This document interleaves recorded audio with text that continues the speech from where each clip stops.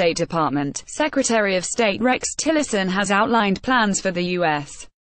to remain engaged in Syria, both diplomatically and militarily, long after the defeat of the so-called Islamic State.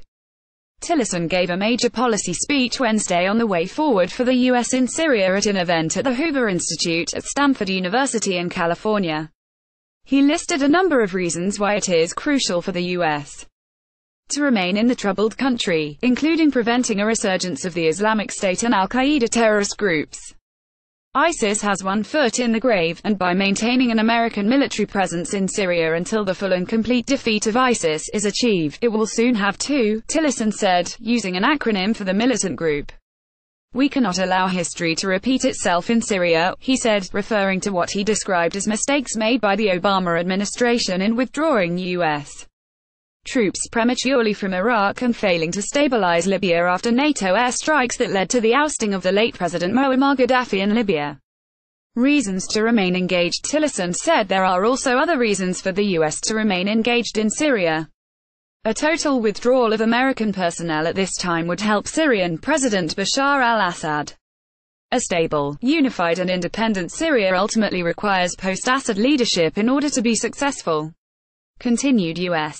presence to ensure the lasting defeat of ISIS will also help pave the way for legitimate local civil authorities to exercise responsible governance of their own liberated areas. Tillerson told former Secretary of State Condoleezza Rice, who asked him questions at the event, that the deaths of Syrian civilians are still at stake. The priority right now in Syria is to stop people being killed, he said, adding, they are still being killed by the thousands. He called Syrian President Assad a brutal murderer of his own people who can never provide long-term stability. Tillerson said the main goals of U.S. stabilization efforts in Syria are to create the conditions for Syrian refugees to return to the country, to curb Iranian influence in the region and to pave the way for U.N. supervised elections aimed at securing new leadership in Damascus. The Wilson Center's Aaron David Miller, a Middle East expert and a former advisor to a number of secretaries of state, told VOA he sees a number of similarities between the policy outlined by Tillerson and Obama administration policy on Syria. Here's how they same otherworldly goals without the will or capacity to achieve them, an insistence on no nation building, Miller said. He said the Trump administration's policy differs from the previous administration in that Tillerson is advocating staying in Syria for a very long time, with 2,000 U.S. military personnel and fewer than 20 foreign service officers. Unbacked Geneva process. Tillerson's plan relies on the U.N.-backed Geneva process aimed at brokering a political solution to the civil war in Syria. United Nations Special Envoy to Syria Staffan de Mistura announced Wednesday that the UN will host the Syrian government and opposition for peace talks in Vienna next weekend. The meeting is scheduled for Jan.